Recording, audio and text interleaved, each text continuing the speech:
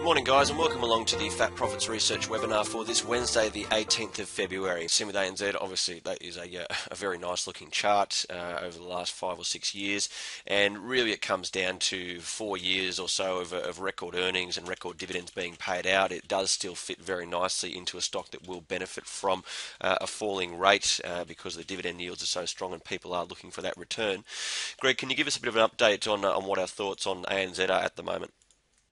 Yeah, I mean, obviously we've had positions in the big banks for some time as well, as the regional ones, including Bank of Queensland. And yeah, with respect to ANZ, obviously we've done pretty well in that position, more than doubling. Plus, obviously, of course, you've got those around about $8 worth of dividends as well, since we put a buy on it at $17. Yeah, part of this, of course, has been the supernormal profits that the banks have been earning in recent years on the back of the housing market. We did actually take profits across the board on the key banks. Again, that was sort of just because I suppose we felt that going forward we weren't going to necessarily see the same share price outperformance that we have certainly since 2009.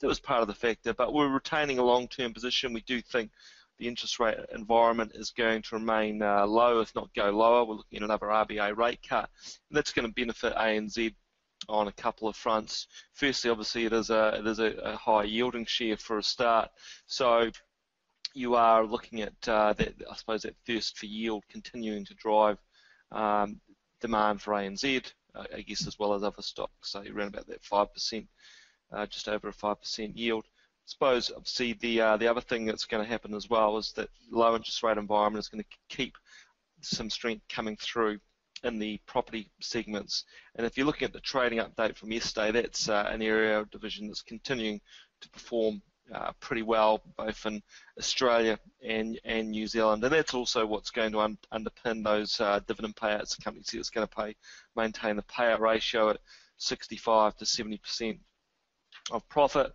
As for the result, came in at a cash profit of 1.79 billion, unaudited statutory profit of 1.65.